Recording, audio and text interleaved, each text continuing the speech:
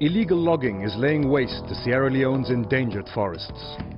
Despite years of laws and bans, its precious timber is still being exported abroad. So why can't the authorities do more to stop it? And why did the Vice President's men ask for a massive bribe?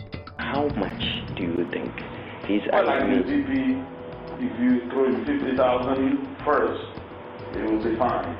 In this edition of Africa Investigates, reporter Soria Samora exposes the high-level corruption that's stripping his country bare.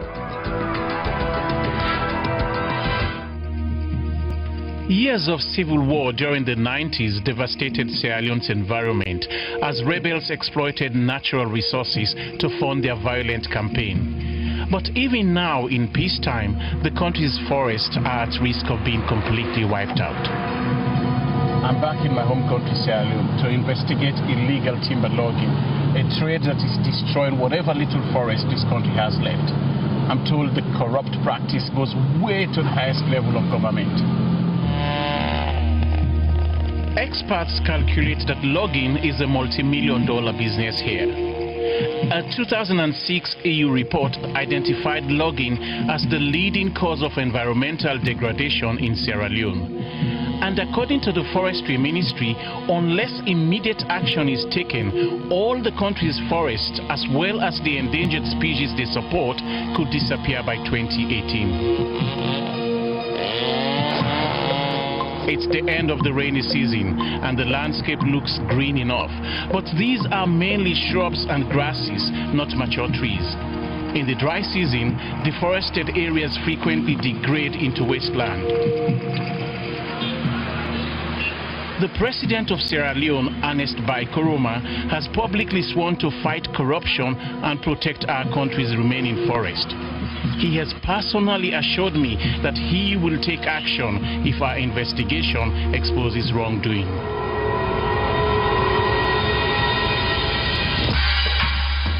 The investigation will require two teams.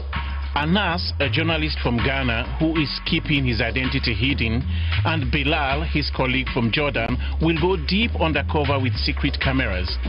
They will pose as international timber exporters in order to draw out the politicians involved in this murky business. Something I am unable to do since I'm too well known to the MPs here. I don't want to be seen with them until their sting operation is over in a few days' time. In the meantime, I'll follow my own leads.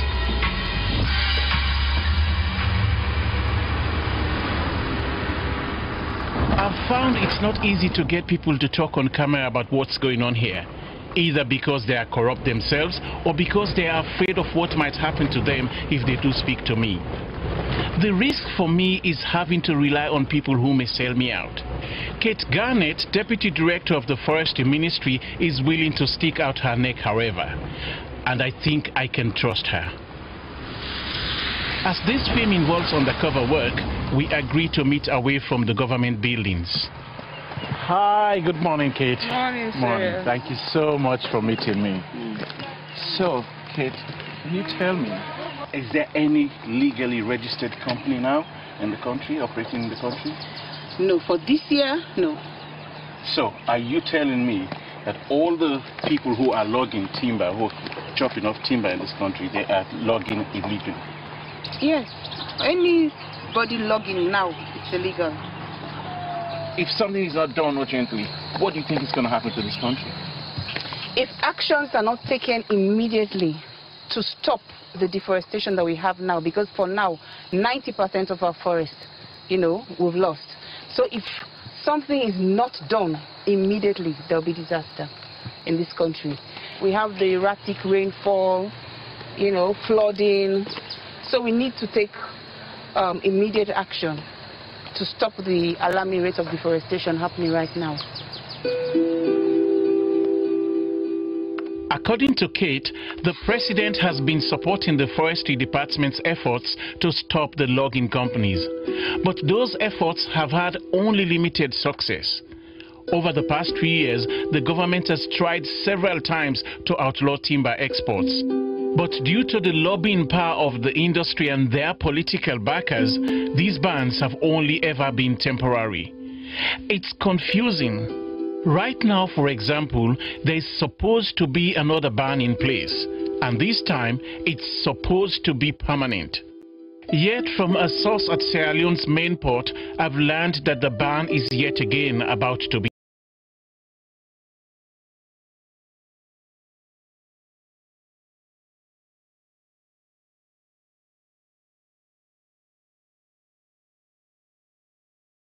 undermined.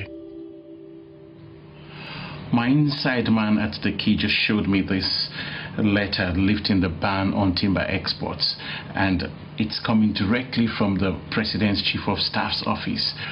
I'm not sure what's going on here. I wonder if the President is aware of this, if he endorses it, or if there is some game being played behind his back.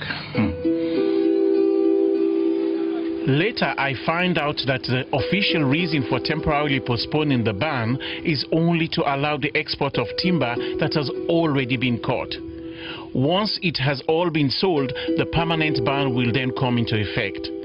It's meant to be a very brief respite, as existing stocks of timber are officially very small. But in practice, I'm told that loggers just cut down new trees and pass them off as old stock, allowing them to continue getting around the law. I want to head up country to see for myself if trees are still being cut down. It's happening all over Sierra Leone, but first I'm going to take the 5-hour drive east to Masimbi, where I've arranged to meet Abdul Sina, a community leader who is angry at the damage that has been done there. When I got there, I found a graveyard of timber. The loggers had moved on to another area, leaving behind the logs they didn't want, and the locals were busy salvaging what they could for themselves.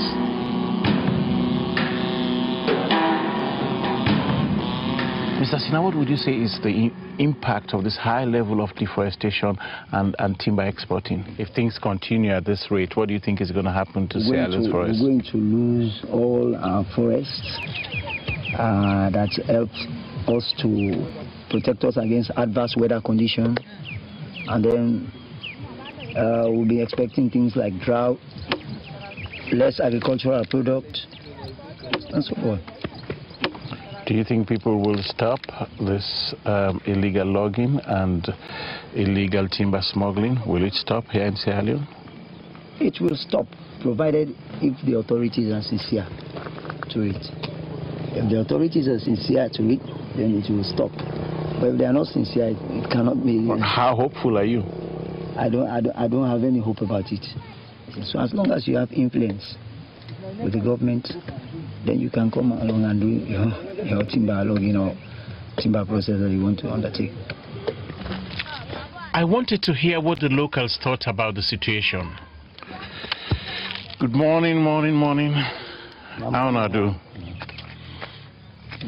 Other people and they will not feel fine like you. We no say yes, them poorly forest. They no say na poorly forest. I know go no. Because some man they happy, some man let me so.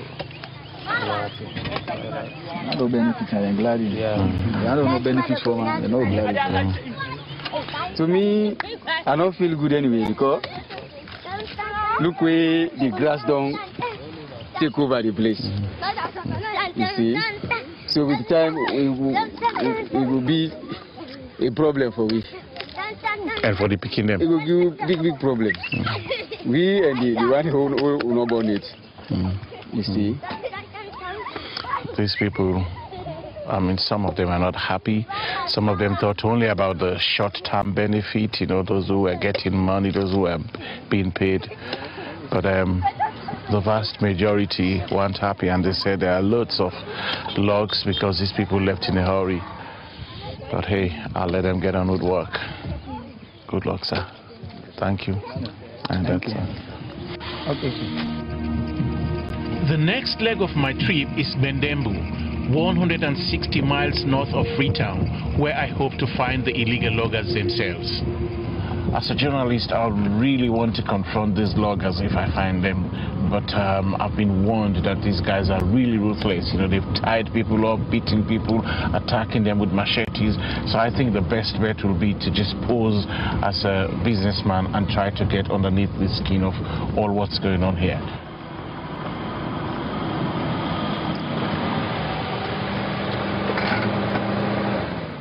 just stopped the car because I can hear some sawing.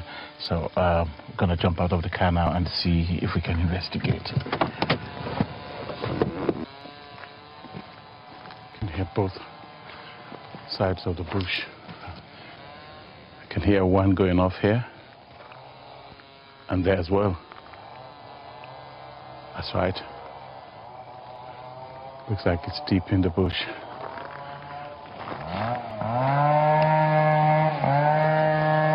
Looks like we're getting nearer and nearer to wherever they are. But you got 1 minute to talk. If you want 5, 6, 700, if you want like a day, trailer, yes, we will get. Only get. Only get her. I direct you that side back after on a commander back. The other back on a goodie. I swap sheet back. Okay. Alright. But we do then go, I mean fresh one now want. Not a problem now, it's a problem. We are too pragmatic. But we'll find out talk first to chief, you know, say that kind of thing, yeah? Here for sure respect to the chief. But then I think not come to chief. No, I get alone. Okay. Okay. Going to bring big machine, I think not big machine. Okay.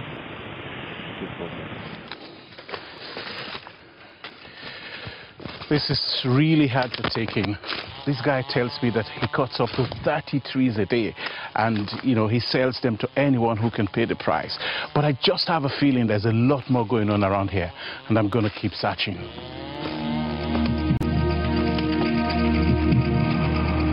While we were filming by the roadside, a truck passed us with its cargo covered by tarpaulin. But this was obviously timber on its way to the coast.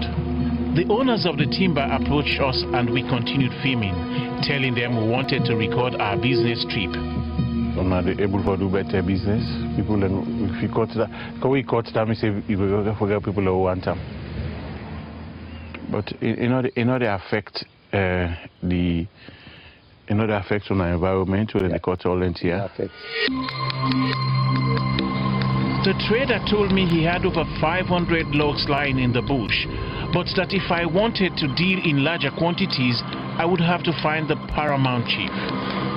Even if I wanted to buy from someone else, I'd have to run it by the chief first, as he controls the region.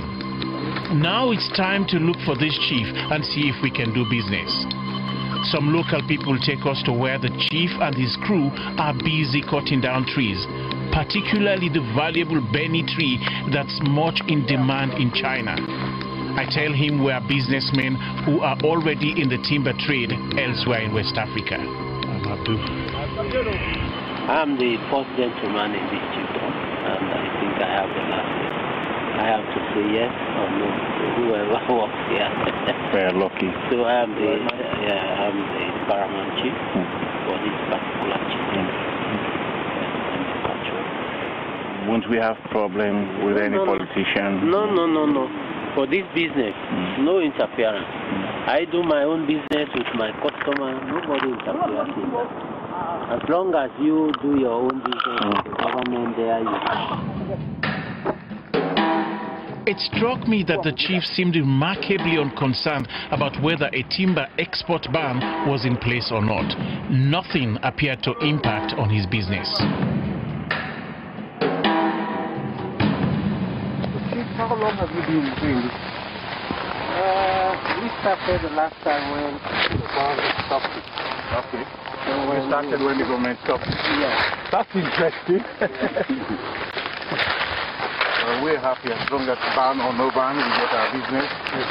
That's fine. So the ban will not stop us, thank God. Am I right? We'll be fine. Yeah. No problem. Nobody will stop you here. Nobody. This chief is supposed to be the custodian of these forests. Traditionally, we used to refer to our forests as sacred, but instead, he's destroying them. What I've seen on this trip is not only clear-cut evidence of illegal logging, but a worrying sign that Sierra Leoneans have not learned the lessons of the past. Before, it was the exploitation of diamonds that led to conflict. This time, could it be timber? Much of the smuggling takes place over porous borders into neighboring Guinea or Liberia. But the main action is blatantly out in the open with the knowledge of corrupt officials. Freetown's port is the largest natural harbor in Africa, and this is where thousands of tons of illegal timber are shipped out each year. I need to investigate for myself with the help of my contact at the quay.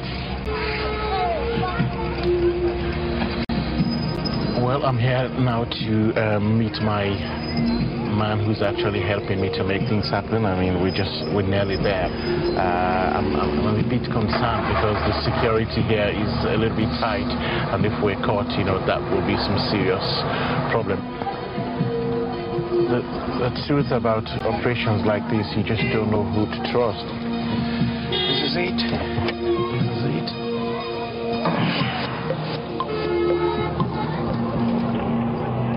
My inside man proves to be trustworthy, and what he has to show amazes me. Security looks tight, and there's no way container loads of timber should be able to bypass it.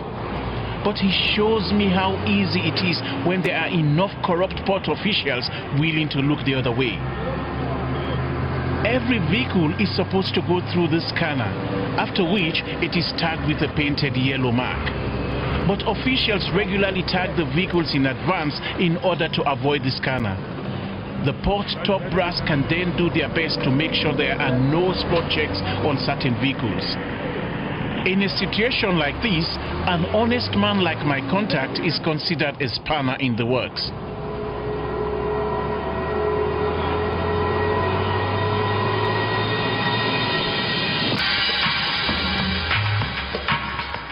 Meanwhile, our undercover team are also making progress.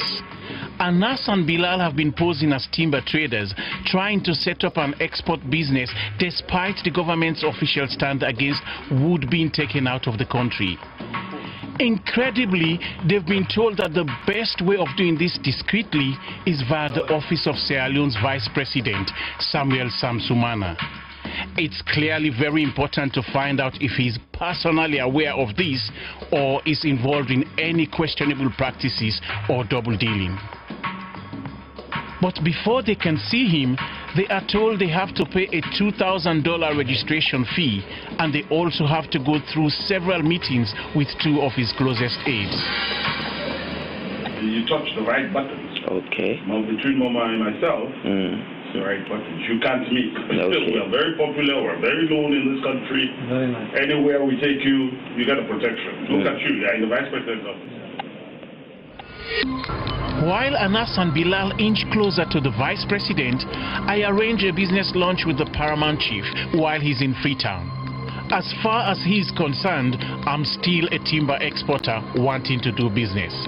He tells me he's connected with everyone needed to export timber, from corrupt port officials to ministers who are prepared to bend the rules.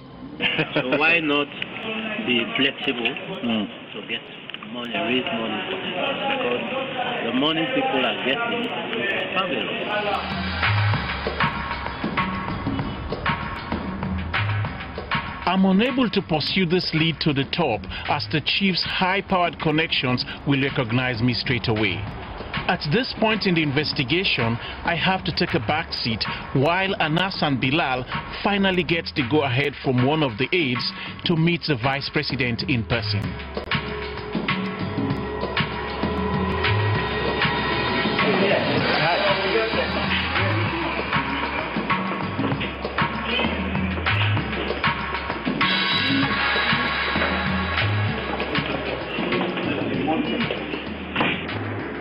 Good morning. Thank you. They are interested in logging business, timber. I'll be meeting with the Minister of Agriculture tonight. We are going to be looking up to you as a bigger father to give us the blessings in the business. ban or no ban, we hope to be able to do proper. It's been okay. Despite the fact that no logging company has been registered in Sierra Leone this year and that a permanent export ban is due to start the following day, the VP seems happy to help us set up a major long-term business that would almost certainly cause significant damage to the environment. He tells us the ban will be postponed again, but only the president has the power to do this. To me, the very fact that he is even meeting with timber exporters sends the message that Sierra Leone is for sale. Later that night, the VP's close advisor, the man who had introduced our team to the VP, Alex Mansare, wasted no time in telling them what was expected of them, in dollars, in return for the VP's political influence. We have no way of verifying if they were acting on their boss's behalf as they claimed, or for themselves. But the bribes they wanted were clearly intended to secure very high-level official support. How much do you think he's well, like the VP, if you throw in 50,000 first, it will be fine. Okay. Okay. Like that, Okay. We do VP 15,000 and 50,000. And what about the forestry guy? We split 20, 30 amongst them. I mean, look at the budget of 100,000. Okay, that's fine. Yes, that's fine.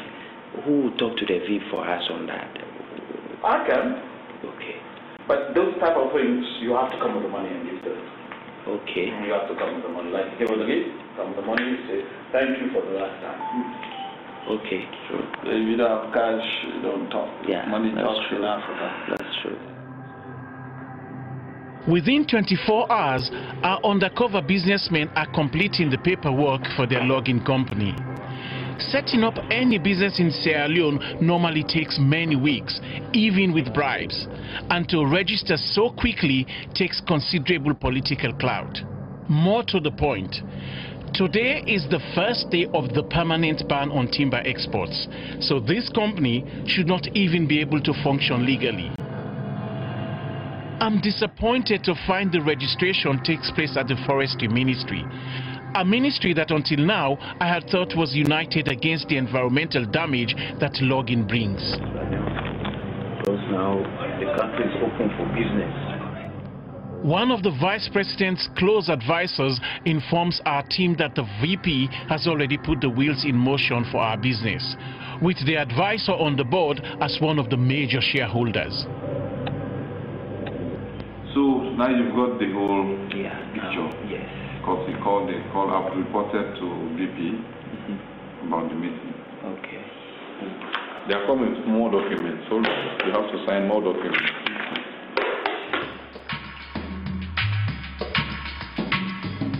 The Vice President's men are keen to get things going immediately, which means they want money quickly. So it's time for me and my team to leave the country. It's obvious to me that in Sierra Leone, there are many powerful people who are willing to put their personal ambitions over the needs of their nation. Unless we can put an end to this corruption now, Sierra Leone will lose its remaining forest forever, and this could lead to poverty and conflict in the future. I just hope that one day, the ordinary people in my country will be able to benefit from our natural resources instead of being caused by them. We wrote to Vice President Sumana to ask about his relationship with Alex Mansare and Momo Conte. Could he explain why Alex Mansare had told our undercover reporters that the Vice President's support for a logging venture could be obtained in return for $50,000? Had the Vice President ever received payment from the two men in return for lending his support to our logging enterprise or any other venture? In his response, the Vice President told us that while he did know Mansare and Conte, neither men worked for the government and their claims to be his advisor and campaign manager were false. He told us that Alex was acting solely on his own accord without any prior discussion with me. He denied having ever received any money from any quota solicited by either Alex or Momo Conte on my behalf. He said he had no knowledge of the registration of a timber company and that he had not been happy to help set one up. He said he had offered to speak to the Ministry of Agriculture on their behalf because it handled all matters relating to forestry. His letter did not explain how two of his friends came to be using his office to secure bribes. But he did say it was untrue to suggest that his office's support for illegal activity could be secured for cash.